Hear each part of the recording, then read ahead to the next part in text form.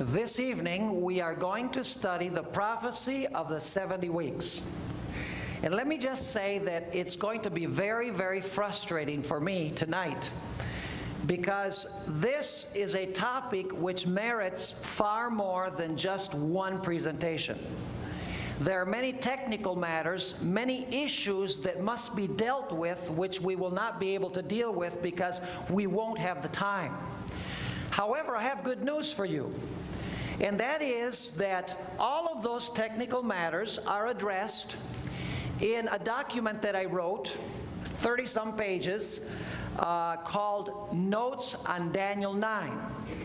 And you can download that information at our ministry website, secretsunsealed.org. And so if you're interested in something more than what we're going to do tonight, if you want to deal with some of the technical matters and receive much more information, I invite you to go to our website, and you're free to download anything on our website. We just put the Daniel 7 material there.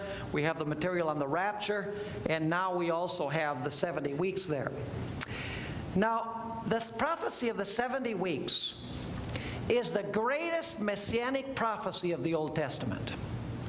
And the reason why it's the greatest prophecy about the Messiah is because it not only describes the events of the Messiah's life, but it describes the exact timing in which those events were fulfilled in history. In other words, it's precise as to event and as to time in the life of the Messiah. Now, in order for us to understand the prophecy of the 70 weeks, we need to gain some historical context. And so I want us to go in our minds back to the year 605 BC. Nebuchadnezzar came to Jerusalem, and he besieged Jerusalem and actually took Daniel and his 3 friends captive to Babylon. I want to read those verses in Daniel chapter 1 and verses 1 and 2. It says there, in the 3rd year of the reign of Jehoiakim, king of Judah, came Nebuchadnezzar, king of Babylon, unto Jerusalem and besieged it. And the Lord gave Jehoiakim, king of Judah, into his hand, with part of the vessels of the house of God, which he carried into the land of Shinar to the house of his God, and he brought the vessels into the treasure house of his God. Now this is happening in 605 BC.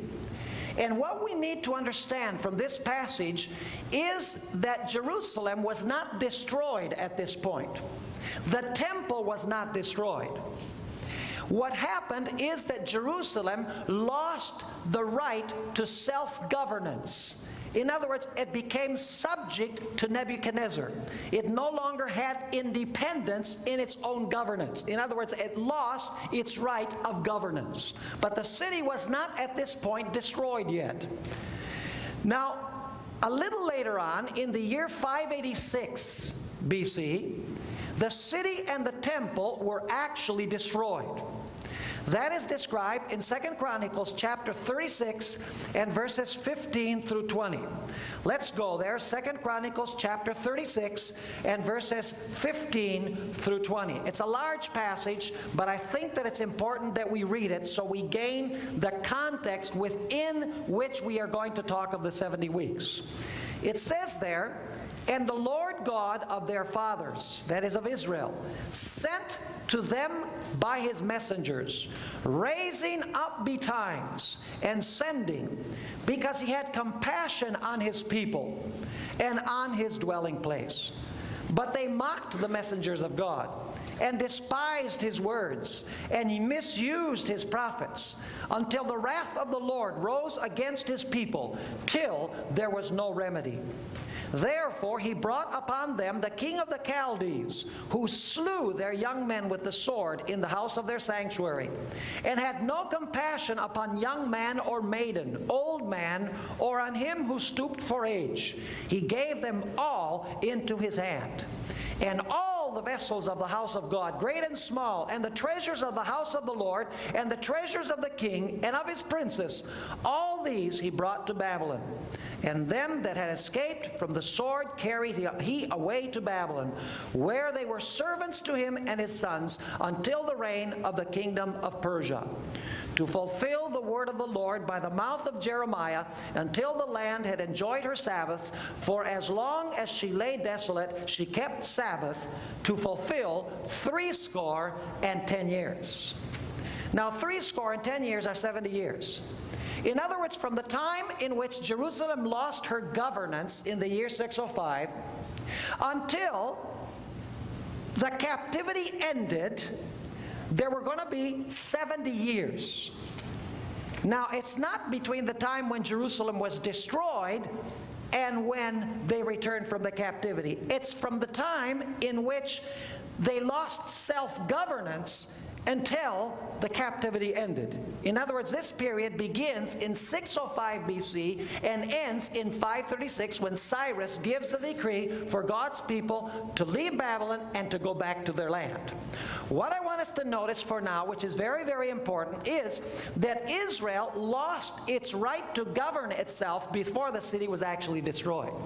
Which means that if Israel was going to be restored later on, two things would have to be restored. Number one, self-governance, the right to rule themselves, and in the second place, they would have to rebuild the wall and the sanctuary and the city. For now, I want us to remember that there are two steps. They had to recover self-governance, the right to rule themselves, and they had also to build the wall and the city and the temple. Now, I'd like to go to Daniel chapter 8, and verse 14, just for a moment, because we have to also include this in our study of Daniel chapter 9, where we find the 70 weeks. In Daniel chapter 8 and verse 14, we have a verse which is extremely important to the Seventh-day Adventist Church. It says there, "And he said unto me, unto 2,300 days, then shall the sanctuary be cleansed." Other versions say, "Then shall the sanctuary be restored to its rightful state. Then shall the sanctuary be vindicated." In other words, according to this passage, 2,300 days, and applying the year-day principle, 2,300 years were going to pass before the sanctuary would be cleansed or restored. Now Daniel was confused, because God had said that the captivity was going to last how long? 70 years. But suddenly now, God apparently is throwing him a curve. God is saying it's going to be 2,300 years until the sanctuary is cleansed or restored. Daniel was confused. He couldn't understand. And so we find that Daniel, in chapter 9, this is several years later. By the way, in chapter 8, he got sick. You can read the end of the chapter. God was not able even to explain the 2,300 years because he got ill, he got sick. Imagine, he was expecting their religion to be reestablished in 70 years, and now God says that it's going to take 2,300 years. So he couldn't stand it. He got ill, and God was not able to finish the explanation.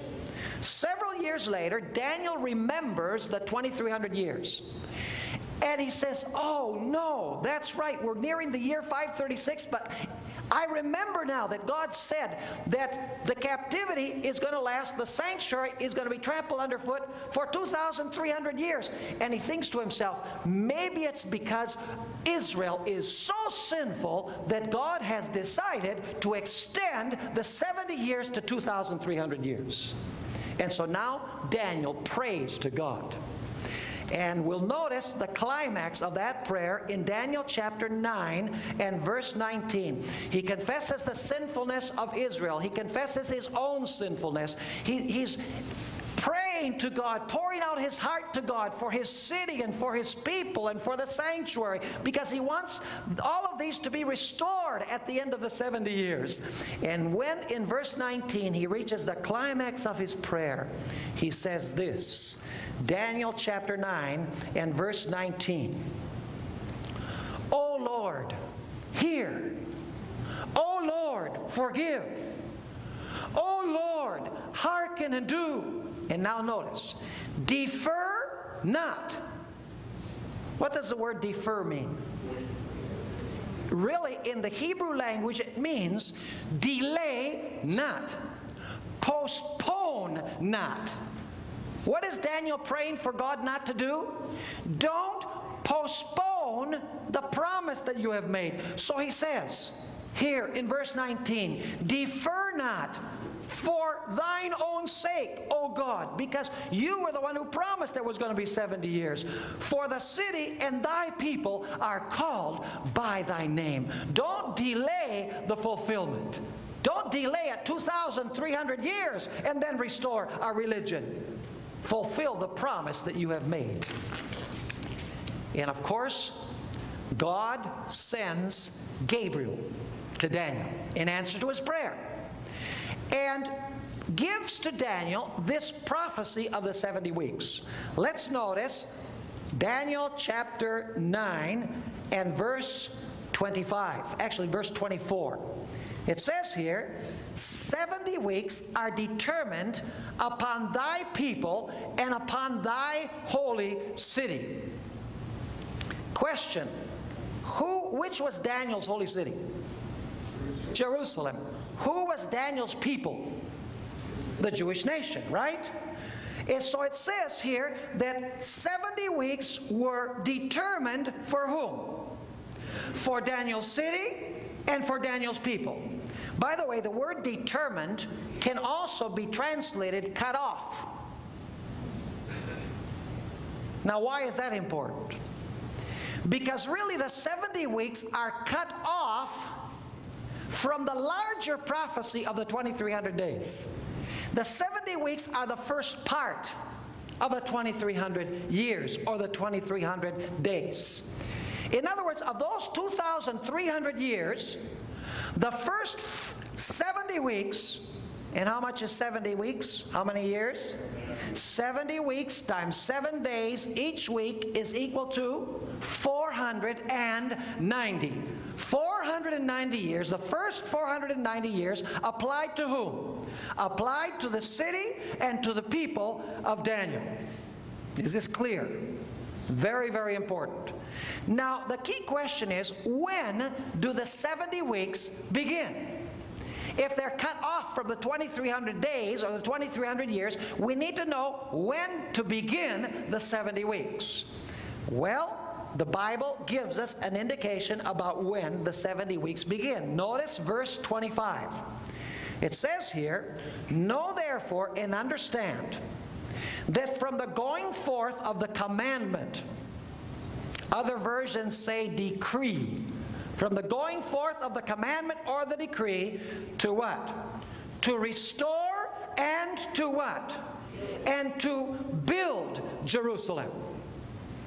Now, as Adventists, sometimes we read something and we don't pay very close attention to what it's saying.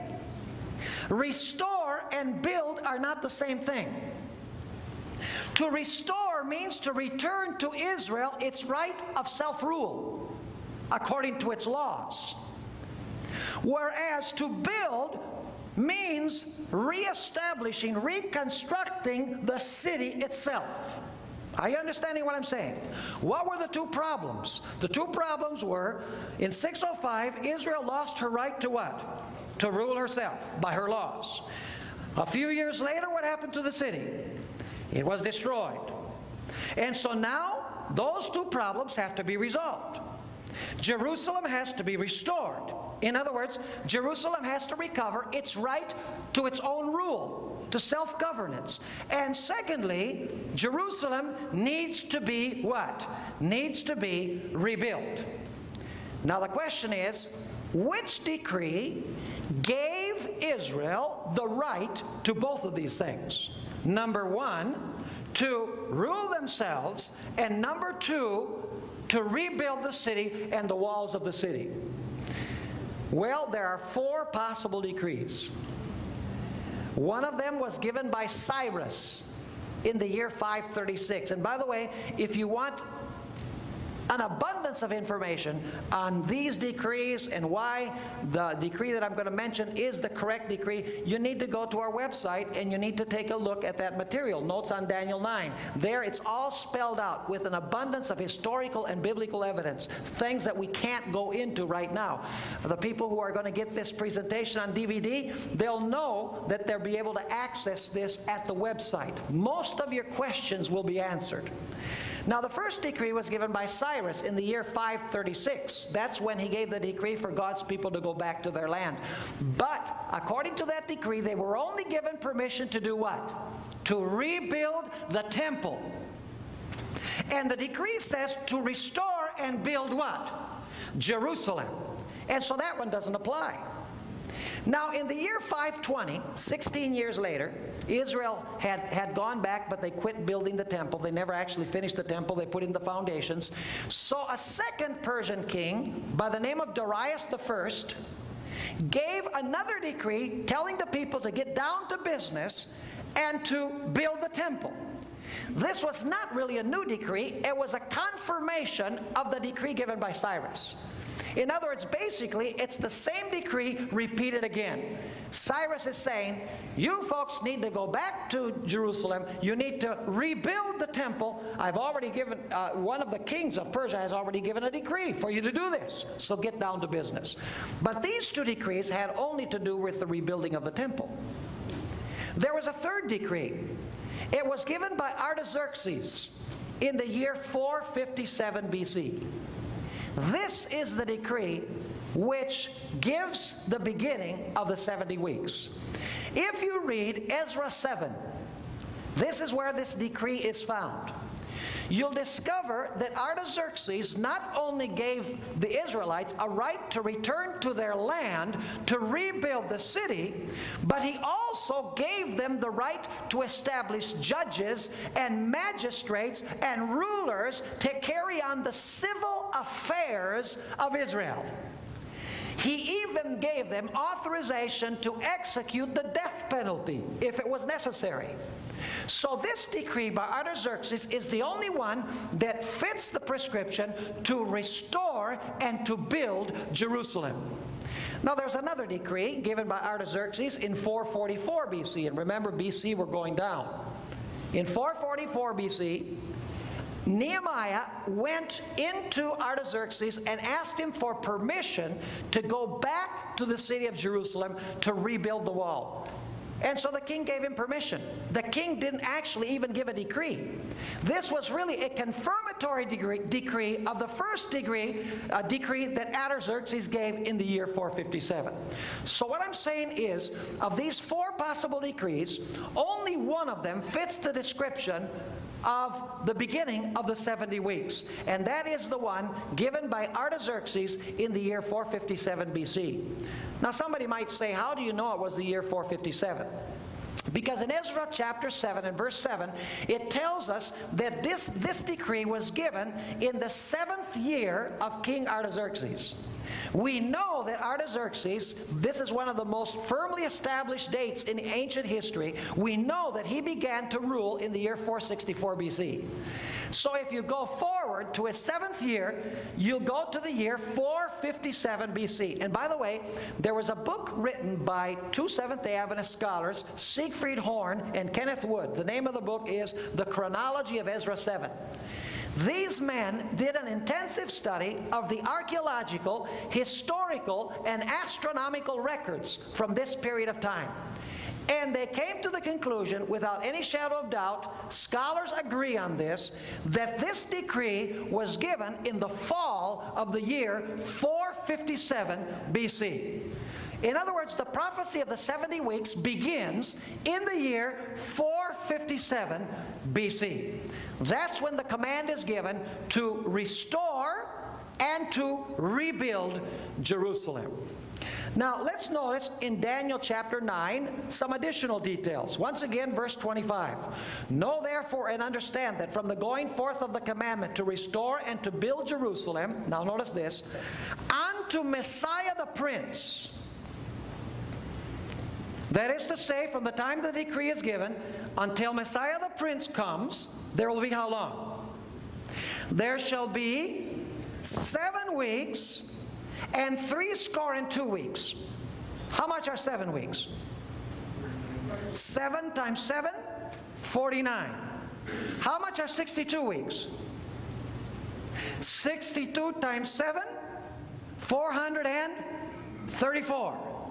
So what do? You add 49, which are the 7 weeks, plus 434, which are the 62 weeks, and what is the total? 483 days, or what? Years, because these are weeks of years. Are you with me? So you have 7 weeks plus 62 weeks lead you from the decree to the coming of Messiah the Prince. Now the question is, why is this period of 69 weeks divided into 2 parts? Why doesn't it just simply say 69 weeks? Why does it say 7 weeks and 62 weeks? The reason is very simple. The first 7 weeks of this period had to do with the rebuilding of the city of Jerusalem.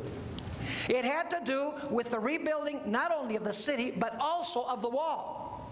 In other words, the first 49 years had to do with building and restoring the city of Jerusalem. And that's the reason why it's divided into 2.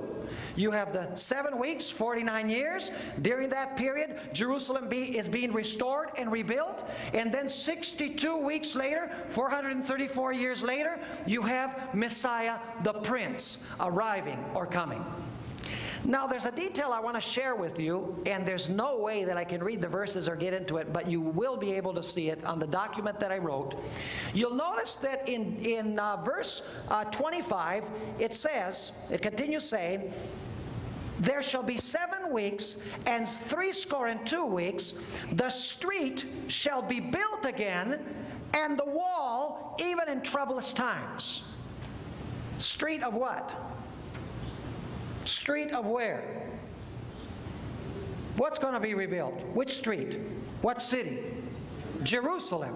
Which wall? Jerusalem. Now, I know this is going to sound really strange, but it's biblical. The translation, street and wall, is really a mistranslation. The word street really should be translated square. It's talking about the town square. By the way, that's the reason why the New Jerusalem, it doesn't say that it has streets of gold, it says it has street of gold. Really, it has a square of gold where the throne of God is. And I have several examples from the Bible, texts from the Bible, to show that the best translation is square. The square of the city is built. In a moment, I'm going to tell you why. And the translation wall, this is the only place where this Hebrew word is translated wall. In other places, it's not translated wall, it's translated decision-making. You say, how in the world can you get this so different from what the other texts say it is? Well, you have to read the document, because I can't go into it. We don't have enough time. But I guarantee you that there's a full explanation in the document that I wrote about this. So really, what it's saying here is that what will be established is the square of the city and decision-making. Now, why is that important? What does decision-making imply? It means that they have the right to what? To govern themselves. And do you know what's interesting? In ancient cities, where were civil, military, economic, and religious decisions made? They were made in the city square. In other words, this is a description of what it means to restore and to build Jerusalem. Are you understanding what I'm saying?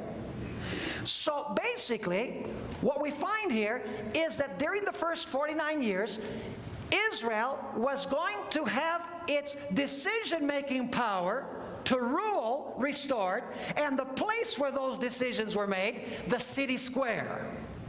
Are you following me or not? You say, well, Pastor, you know, that's wild. I've never heard that before. Well, maybe you've never studied it before. You know, we dealt with this in prayer meeting extensively. We were in the book of Daniel for 3 years. We have it all on tape. We have 79 tapes on the book of Daniel. So if you want something to do in your spare time, I encourage you to get those. It's with a fine-tooth comb. we need to understand these things. In the times in which we're living, we need to be able to give a reason for our faith. Amen? Now, we have then, from the time that the decree is given until the coming of the Messiah, how many weeks? 69 weeks. 69 times 7 is what? 483 years. But they're supposed to be how many? 490. Now, if you go from the year 457 BC, 483 years forward, what date does it take you to? It takes you to the year 27 AD. And I know somebody's going to do the operation. And they're going to say, no, it doesn't. It doesn't actually give you 483, it gives you 484. Uh-oh, we're in trouble now. No, we're not. Because you see, there's no year 0. There's only 1 year between 1 BC and 1 AD. Are you following me? And so you have to subtract 1 year. And so really you have 483 years because there is no 0 year. Now what was going to happen at the end of the 69 weeks? Messiah, the Prince, was going to what? Was going to come. Now do you know what the word Messiah means? The word Messiah means anointed.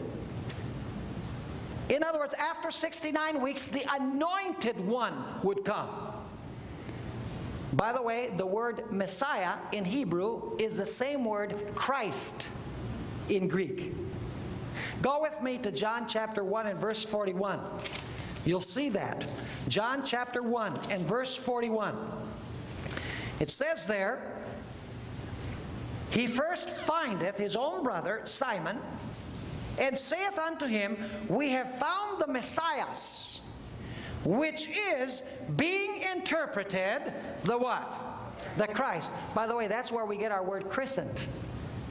What is a christening? It's an anointing with oil, isn't it? A christening? Christening comes from Christ. It's really christening. So, in other words, 483 years were going to transpire between when the decree was given until the anointed one would come. The question is, who was anointed and how was he anointed? Let's pursue several avenues here. Luke chapter 3 verses 1 and 2. This is where things really get amazing. It's speaking about an event immediately after the baptism of Christ.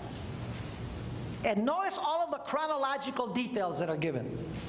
Now in the 15th year of the reign of Tiberius Caesar, Pontius Pilate being governor of Judea, and Herod being tetrarch of Galilee, and his brother Philip, tetrarch of Iturea, of the region of Trachonitis, and Lysanias, the tetrarch of Abilene, Annas and Caiaphas being the high priests. Do you think there are enough historical references here? The word of God came unto John, the son of Zacharias, in the wilderness. Now the key chronological detail is that this is taking place in the 15th year of whom? Of Tiberius Caesar. Now we know that Tiberius Caesar began to rule in the year 12 AD. We know that. That's a historical fact. He began to rule in 12 AD. So what do? To 12, you add what? 15 years, because it's his 15th year, and so that takes you to what year? 12 plus 15 is what? 27. It takes you to 27 AD as the date for the anointing of Messiah. Now the question is, when was Jesus anointed? Let's notice several passages very quickly. Luke chapter 4, verses 16 and 17. This is immediately after the baptism of Christ. And notice what Jesus says. The Spirit of the Lord is upon me, because He has what? Anointed me. When was He anointed? What came upon Jesus when He was baptized? The Holy Spirit. Because He has anointed me to preach the gospel to the poor. He hath sent me to heal the brokenhearted, to preach deliverance to the captives, and recovering of sight to the blind, to set at liberty them that are bruised, to preach the acceptable year of the Lord. Notice Mark chapter 1, verses 9 through 11. Same idea coming through. And it came to pass in those days that Jesus came from Nazareth of Galilee and was baptized of John in Jordan. And straightway, coming up out of the water, he saw the heavens opened, and the Spirit like a dove descending upon him. And there came a voice from heaven saying, Thou art my beloved Son, in whom I am well pleased. And now what I want you to notice is that immediately after his baptism, Jesus makes a very interesting declaration. Notice Mark chapter 1 and verses 13 and 14. This is immediately after what we just read. The Holy Spirit has fallen upon Jesus. And notice what he says. Now, after that John was put in prison, Jesus came into Galilee, preaching the gospel of the kingdom of God, and saying, The time is fulfilled. Which time is fulfilled? Which is the only time prophecy that points to the fulfillment of the anointing of the Messiah? Daniel 9. And so immediately after his baptism, when the Holy Spirit falls on him, Jesus says, the time is fulfilled and the kingdom of God is at hand. Repent ye and believe the gospel. So after his baptism, Jesus says the time in the prophecy of the 70 weeks has been what? Fulfilled. Notice also John chapter 1 and verse 32. John chapter 1 and verse 32. It says here, And John bare record, saying, I saw the Spirit descending from heaven like a dove, and it abode upon him. It's talking about his baptism and the falling of the Holy Spirit upon him. Now notice verse 41. Immediately after the baptism of Jesus, notice what Simon's brother has to say. He first findeth his own brother Simon, and saith unto him, We have found whom? The Messiah, which is being interpreted the Christ. So immediately after his baptism, Jesus is introduced to Simon as whom?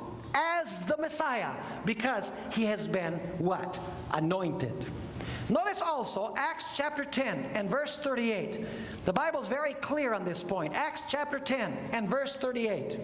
It says there, how God anointed. That's the word Messiah. How God anointed Jesus of Nazareth with the Holy Ghost and with power. That happened at his baptism, right? That he was anointed? Who went about doing good and healing all that were oppressed of the devil, for God was with him. So we have an abundance of avenues to pursue to determine when Jesus was anointed. He was anointed at the moment of his baptism. In other words, that was his anointing. Now, the question is, what season of the year was Jesus baptized? You say, well, how can we know that? It's very simple. What season of the year was Jesus crucified? He was crucified at Passover, right? And this prophecy says that he was cut off when? In the middle of the last week. Which would be how many years? If it's the middle of the last 7 years. 3.5 years. So if he dies in the middle of the week at Passover, which is in the spring, you would have to go back how long? 3.5 years, and you would know when he was baptized. Now what happens if you go from the spring backwards 3.5 years? Well, you go from the spring of the year 27, actually from the spring of the year 31 to the spring of the year 30, to the spring of the year 29, to the spring of the year 28, to the fall of the year 27. Are you following me? In other words, Jesus was baptized in the fall. So far, so good? Raise your hand if you're understanding what I'm saying. Very good. Some of you didn't raise your hand. I hope it's because you're tired. Now, let's go back to Daniel chapter 9 and study the events that take place during the last week. Because we've only talked about the moment when Messiah is anointed, at the moment of his baptism. Now let's notice Daniel chapter 9 and verse 26. It says, And after 62 weeks, how many weeks is that? After 62 weeks, plus how many at the beginning? Plus the 7 weeks at the beginning, which is how many weeks? 69 weeks. After 62 weeks, shall what? Shall Messiah, the anointed one, be what? Be cut off. What was going to happen to the Messiah sometime after the 69 weeks when he had already been anointed? He was going to be cut off. Now what does that mean, cut off? Well, let's finish the verse. Actually, the first part of the verse. It says, Messiah shall be cut off, but not for himself. Go with me to the book of Isaiah, chapter 53. Isaiah chapter 53, this wonderful messianic prophecy. Verse 5. It says about Jesus, but he was wounded for our transgressions. Did he do it for himself? No. He was bruised for our iniquities. The chastisement of our peace was upon him, and with his stripes we are healed. Was he cut off for himself? No, he was cut off for us. Now notice verse 8 of Isaiah 53.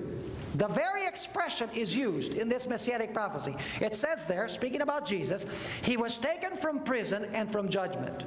And who shall declare his generation? For he was what? He was cut off from the land of the living. Which means that he what? He died. What was going to happen according to the prophecy of the 70 weeks in this last week? Messiah was going to be cut off, not for himself. In other words, he was going to what? He was going to die, not for himself, because he was dying for whom? Because he was dying for us. In other words, this is a prophecy about the death of the Messiah. But now I want you to notice another interesting detail at the end of verse 26. It says, and after 62 weeks shall Messiah be cut off, but not for himself. And now notice, and the people of the prince that shall come shall destroy the city and the sanctuary, and the end thereof shall be with a flood, and unto the end of the war desolations are determined. So what is going to be destroyed after Messiah is cut off? What's going to be destroyed? The city and what else? The sanctuary. Question, which city? Which sanctuary? The temple where? In Jerusalem. Let me ask you then. Jerusalem was destroyed by Nebuchadnezzar. Was Jerusalem going to be destroyed again? Yes. According to this prophecy, yes. Was this destruction linked with what the Messiah did? Yes. Yes. Because it says that Messiah would be cut off, not for himself, and then it talks about what? About the destruction of Jerusalem and the temple. Did the destruction of Jerusalem and the temple have anything to do with the death of the Messiah? Yes, the text makes it absolutely clear. Both of these things are linked together. Now notice verse 27. And he, who's the he there? The he is the prince that shall come, right? Who is this prince that shall come? Most Adventists believe it was Titus. We're going to discuss that in a few moments. He refers to the Messiah, to the prince, Messiah the prince. And so it says, he shall what? Confirm the covenant with many for how long? For 1 week. Which week? Tell me, which week? One of the first 69? Or the last one? The last one, obviously, because it's discussing events in the last week. Now what is this? What does this mean? He will confirm the covenant with many. Go with me to Matthew chapter 26. Matthew chapter 26 and verses 27 and 28. Matthew 26 and verses 27 and 28. This is where Jesus institutes the Lord's Supper. And notice what he says.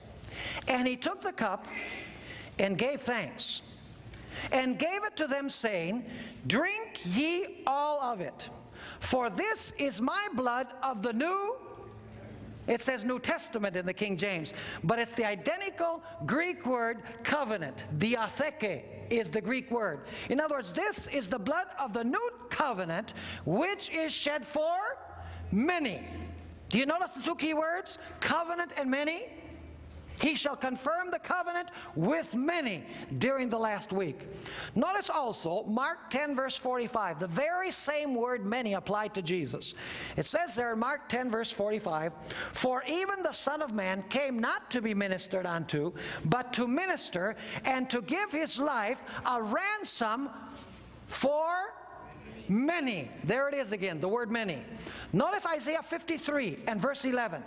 Once again, the same key word, Isaiah 53 and verse 11.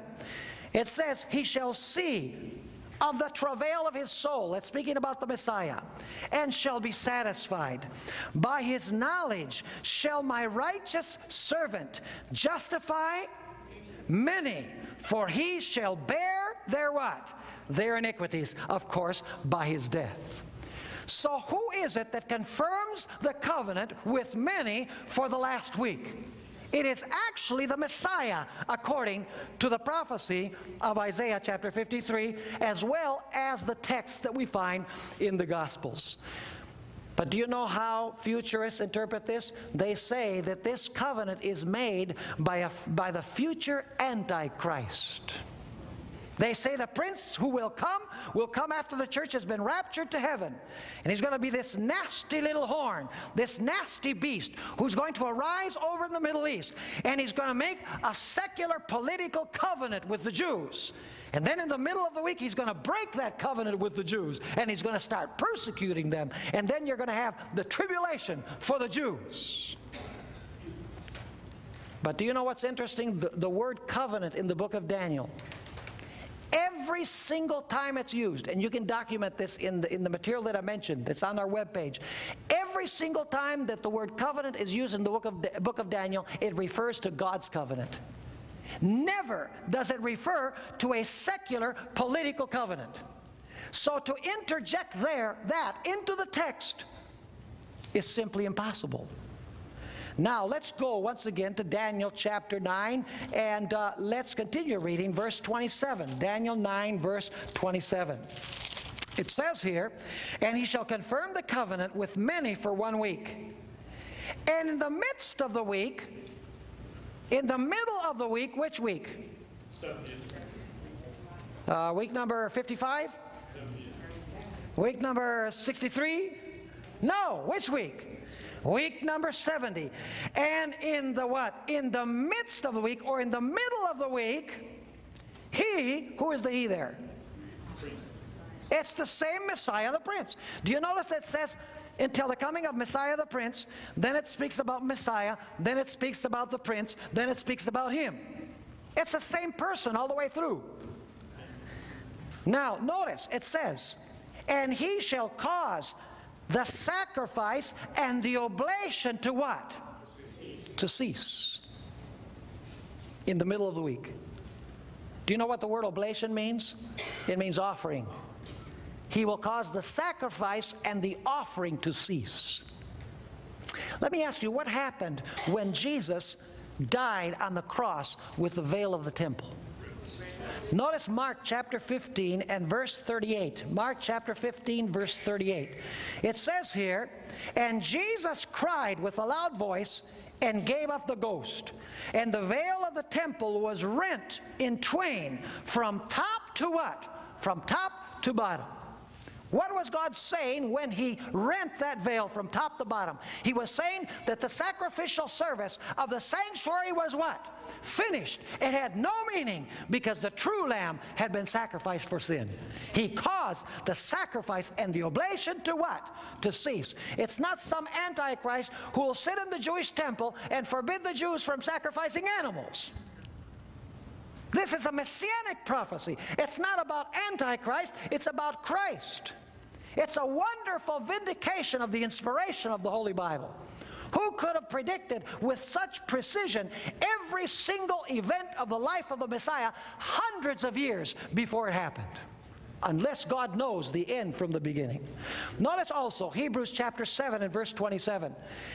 Speaking about Jesus, it says, who needeth not daily, as those high priests, to offer up sacrifice, first for his own sins, and then for the people's. For this he did what?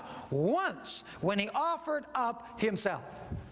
In other words, no more sacrifices. He caused the sacrifice and the oblation to cease. Now let's go back to Daniel 9, because there's a very interesting expression here that we need to take a look at. Daniel chapter 9, and let's go back to verse 27. It says, "And he shall confirm the covenant with many for 1 week, and in the midst of the week he shall cause the sacrifice and the oblation to cease." And now notice, "And for the overspreading of abominations he shall make it desolate." What is he going to make desolate? The city and the people, even until the consummation. "And that determined shall be poured out upon the desolate." Once again, I ask you the question, does the destiny of Jerusalem have anything to do with what the Messiah does? Twice. Once in verse 26, it says he's cut off in the middle of the week, not for himself. Then it speaks about the destruction of Jerusalem. Here, we are told that he causes the sacrifice and the oblation to cease. And then what does it speak about? The destruction of Jerusalem. Is the death of the Messiah given as the reason for the destruction of Jerusalem? Twice in Daniel 9, these two ideas are linked together. Now let's go back for a moment to verse 26 and notice another interesting detail. It says, "And after 62 weeks shall Messiah be cut off, but not for himself. And the people of the prince that shall come." Who is the prince? Jesus. Who is the people of the prince? Who are the people of the prince? The Jewish nation. And so it says, "And the people of the prince that shall come shall" what? "Shall destroy the city and the" what? "And the sanctuary." Now we have a problem. Who destroys the city and the sanctuary? It says the people of the prince. Did the Jews destroy Jerusalem? Oh no? By the way, let me interject this. Do you know that every time in the book of Daniel that the word prince is used, outside of the historical sections like the prince of the eunuchs and so on, but every time that it's used in the prophetic sections of the book of Daniel, the word prince always refers to a supernatural divine person. For example, Messiah the prince, Daniel 9:25. "The prince of the host," Daniel 8:11 and 12. "The prince of the covenant," Daniel 11 verse 22, and "Michael the great prince," Daniel chapter 12 and verse 1. Now who is this prince who is to come? Let's go to Psalm 118. Psalm 118 and verse 22. Notice, "The stone which the builders refused," or rejected, "is become the headstone of the corner. This is the Lord's doing. It is marvelous in our eyes." Is this a messianic prophecy? Is this a prophecy about the Messiah? The stone that the builders rejected has become the chief cornerstone? Absolutely. And now notice, a few verses further down in verse 26, that was verse 22, in verse 26 it says, notice, "Blessed is he that cometh in the name of the Lord." Who is he that cometh in the name of the Lord? He's the stone that the what? That the builders rejected. Now, go with me to Matthew chapter 21 and verse 42. We really have to motor here. Matthew chapter 21 and verse 42. There's so much to cover here. There's so much detail. We could dedicate so much more time. Matthew chapter 21 and verse 42. "Jesus saith unto them, Did ye never read in the Scriptures? The stone which the builders rejected, the same has become the head of the corner. This is the Lord's doing, and it is marvelous in our eyes." Does Jesus apply this prophecy of Psalm 118 to himself? Yes. He most certainly does. But there's something else about Jesus.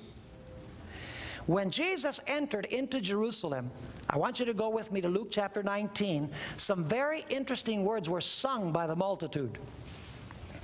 It says in Luke 19, verse 37 to verse 44, "And when he was come nigh, even now at the descent of the Mount of Olives, the whole multitude of the disciples began to rejoice and praise God with a loud voice for all the mighty works that they had seen, saying," notice, "Blessed be the King that cometh in the name of the Lord." Was this the prince who was coming? Yes, he was. Was he the stone that the builders rejected? Was this going to lead to the destruction of Jerusalem? Yes. Let's continue reading. It says, saying, Blessed be the King who cometh in the name of the Lord. Peace in heaven and glory in the highest. And some of the Pharisees among the multitude said unto him, Master, rebuke thy disciples. And he answered and said unto them, I tell you that if these should hold their peace, the stones would immediately cry out. And when he was come near, he beheld the city, and wept over it, saying, If thou hadst known, even thou, at least in this thy day, the things which belong unto thy peace, but now they are hid from thine eyes. For the day shall come upon thee. Is he talking about the consequences of them rejecting him? Yes. Does the destruction of the city have anything to do with the rejection of Christ? The crucifixion of Christ in this passage? Yes. Is he the one who comes in the name of the Lord? Is he the rock that the builders rejected? Yes. He is the prince who is to what? Who is to come. It continues saying, For the day shall come upon thee, that thine enemies shall cast a trench about thee, and compass thee round, and keep thee in on every side, and shall lay thee even with the ground, and thy children within thee, and they shall not leave thee in thee one stone upon another, because thou knewest not the time of thy what? The time of thy visitation. Blessed is he who comes in the name of the Lord. He's cut off, not for himself, but for others. And the consequence is the city is what? Destroyed. He causes the sacrifice and the oblation to cease. He is the prince who is to come, but he's rejected. And he speaks about the destruction of what? He speaks about the destruction of Jerusalem. So in other words, twice the work of the Messiah is linked with the destruction of the city. Let's read once again verse 26 and verse 27. And he shall confirm the covenant with many for 1 week. And in the midst of the week he shall cause the sacrifice and the oblation to cease. And now notice the terminology. And for the overspreading of abominations, don't forget that word, abominations, he shall make it desolate. Make what desolate? The city and the sanctuary, even until the consummation. And that determined shall be poured out upon the what? The desolate. Two key words. Abomination, abominations, and what? And desolate. Remember those words. We're going to come back to them in a moment. I come back to the question, how is it that the people of the prince destroyed the city? It was Titus that destroyed the city, wasn't it? Or was it God who destroyed the city? Or was it the Jews who destroyed the city? The fact is that all three did. But the ones who precipitated God using the Romans to destroy it were the Jews. Are you with me or not? The Jewish nation. Notice Matthew 22 verses 7 and 8. This is a parable of Christ, the parable of the great banquet.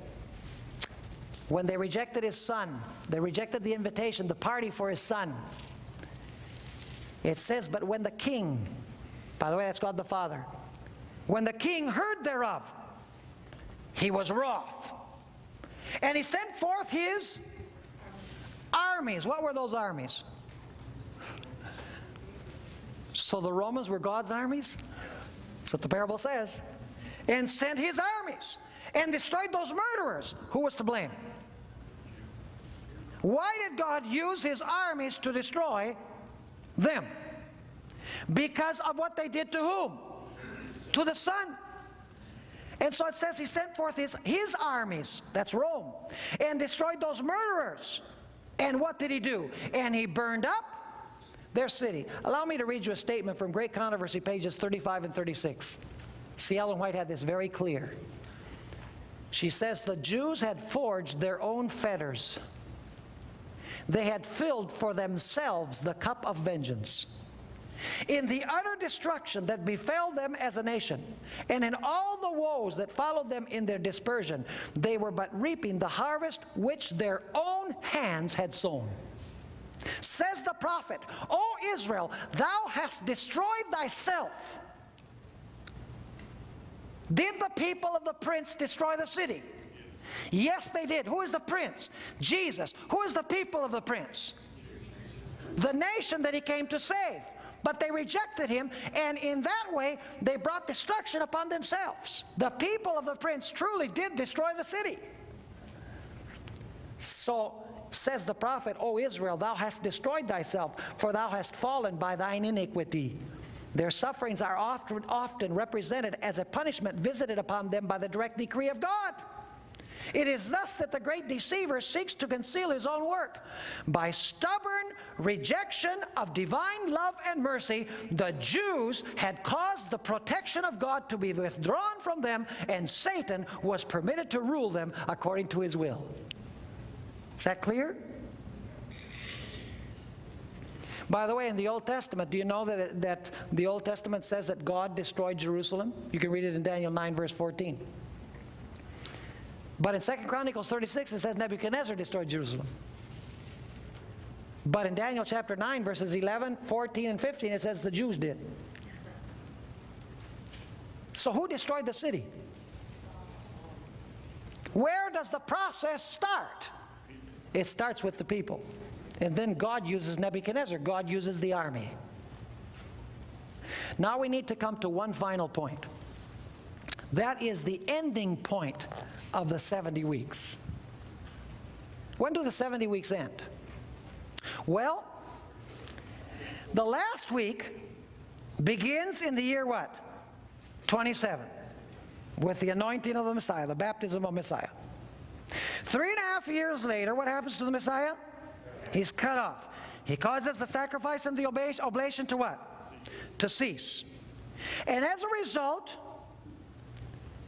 the sentence is pronounced against whom? Against Jerusalem.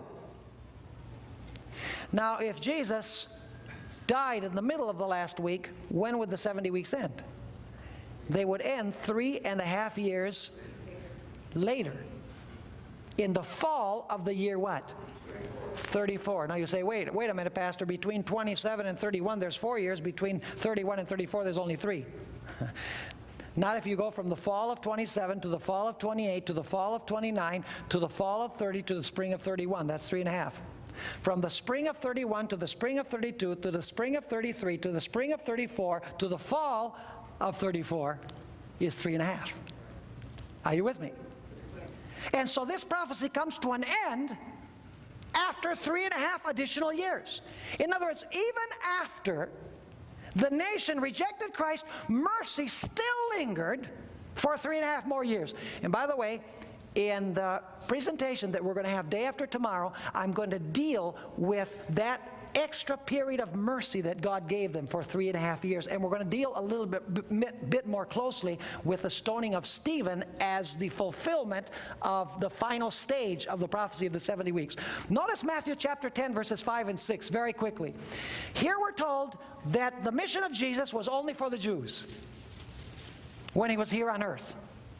It says, these 12 Jesus sent forth and commanded them, saying, go not into the way of the Gentiles and into any city of the Samaritans. In other words, don't go to the Gentiles, don't go to the Samaritans, enter ye not. But go rather to the lost sheep of the house of Israel. Why did Jesus tell the disciples not to go to the Samaritans, not to go to the Gentiles? Because the 70 weeks applied especially during this period to whom? To the Jewish nation. See, Jesus is aware of this. That's why he says, the time for the Jews is not up. Don't go to the Gentiles. Go with me to Matthew chapter 21. Matthew chapter 21, verses 12 and 13. This is the triumphal entry of Jesus. He arrives at the temple. He finds the money changers in the temple. It says there in verses 12 and 13, and Jesus went into the temple of God. What was the temple when Jesus went into it? The temple of God. And cast out all them that sold and bought in the temple, and overthrew the tables of the money changers, and the seats of them that sold doves, and said unto them, it is written, what? My house shall be called the house of prayer, but ye have made it a den of thieves. When he goes into the temple, notice, he calls it the temple of God, and he says it's my house. Only 2 chapters later, at the end of chapter 23, actually, let's read chapter 21 and verse 43 first of all. Jesus says, the kingdom of God shall be taken from you and given to a nation bringing forth the fruits thereof. Was the kingdom going to be taken away from the Jewish nation and given to a nation that produces the fruits? Yes. Who was that nation that was going to produce the fruits? It was the Gentiles. By the way, Jesus gives a scathing rebuke of the religious leaders in Matthew chapter 23 and verses 32 to 38. Let's read it very quickly as we close. Jesus says, "Fill ye up then the measure of your fathers, ye serpents, ye generation of vipers." That's some way to address them, isn't it? "How can ye escape the damnation of hell?" Now notice this. "Wherefore, behold, I send unto you," really the verb is future, "I will send unto you prophets and wise men and scribes." Even after his death, was he going to send to the Jewish nation prophets and wise men and scribes? Yes. What were they going to do with them? "And some of them ye shall" what? "Kill." For example, Stephen. "And crucify. And some of them shall ye scourge in your synagogues." Did they do that with Peter and John? Yes. "And persecute them from city to city." Who did that? Saul of Tarsus. "That upon you may come all the righteous blood shed upon the earth, from the blood of righteous Abel unto the blood of Zechariah son of Berechias, whom ye slew between the temple and the altar. Verily I say unto you, all these things shall come upon this generation. O Jerusalem, Jerusalem, thou that killest the prophets, and stoneth them which are sent unto thee, how often I would have gathered thy children together, even as a hen gathereth her chickens under her wings, and ye would not." And now notice, "Behold, your house is left unto you desolate." He went into the temple, he called it my house, he called it the temple of God. Now he says, your house is left unto you what? Is left unto you desolate. You remember that little word, desolate? Was that word in Daniel? Yes. Last two verses of Daniel, desolate? That Jerusalem would be left desolate because they rejected the Messiah? Now, we need to go two verses in closing. Matthew 24:15.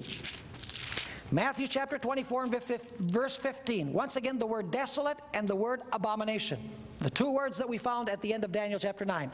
Matthew chapter 24 and verse 15. Here Jesus says to his disciples, "When ye therefore shall see the abomination of desolation." Were those two words at the end of Daniel 9? Yes. Oh, okay. "When ye shall see the abomination of desolation, spoken of by Daniel the prophet, stand in the holy place, whoso readeth, let him understand. Then let them which are in Judea flee into the mountains." Now go with me to Luke chapter 21, our last text. Luke chapter 21 and verse 20. What does that mean when you see the abomination of desolation surrounding Jerusalem, or surrounding the holy place? Notice Luke chapter 21 and verse 20. The same concept, but in different words. Jesus says, "And when ye shall see Jerusalem compassed with armies, then know that the desolation thereof is nigh. Then let them which are in Judea flee to the mountains," etc. What was the abomination of desolation? It was when the Roman armies, according to what this says, surrounded the city of Jerusalem. And why did they overcome Jerusalem and burn it? Because they did not know the hour of their what? Visitation. Who is at the very center of the prophecy of the 70 weeks all the way through? Is it some future Antichrist who's going to sit in the Jerusalem temple, take away the sacrifices, become a nasty fellow, the devil's emissary, persecute the Jews after the church has been raptured to heaven? Is there anything about that in this passage? No. This passage is not about the Antichrist. It is about the Christ. And people need to know it. Is it a serious offense to take a passage that speaks about Christ and to apply it to Antichrist? That's the worst type of blasphemy. Of course, the devil doesn't want people to study this as a messianic prophecy because it makes God look good. God is able to predict with precision the exact date of the events of the life of the Messiah. And let me tell you, folks, if he's able to do that, it certainly tells us that he is God and that he is in control. He knows everything which is going to happen. And if God can reveal something as complex as this centuries before it happened, and he controls human history in this way, he have no problem taking control of our lives if we give our lives to him. because we will not have any better off, we will not be any better off than the Jews if we reject Jesus. You know, we're not anti-Semitic. We're just reading what the Gospels have to say. You know, if we reject Jesus, we're in the same boat. So all the more incentive for us to receive Jesus as our Savior and our Lord. Let us pray. Father in heaven, we thank you for the privilege of studying this magnificent prophecy tonight. We thank you because you revealed the mission of Jesus long before it ever took place. I ask, Lord, that you will help us each day to draw closer to Jesus, that he might come into our hearts, into our lives. We want to serve him. He's such a wonderful Messiah. He's done everything for us. We commit our lives to you and to him. And we ask these things in the precious name of Jesus. Amen. Amen. Well, tomorrow...